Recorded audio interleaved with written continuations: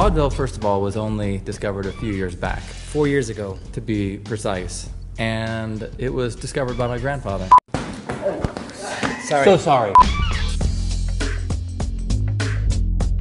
And you know, vaudeville, it has nothing to do with music, dance, or comedy. That's absurd. It's mainly Suzuki. It's a combination of Suzuki, Yoga, and capoeira.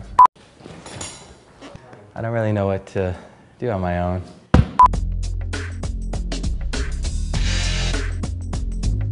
Vaudeville wasn't intended for a wide variety of cultures. It was basically intended to be performed in front of one person and one person only, the King of Ireland. That's our special move.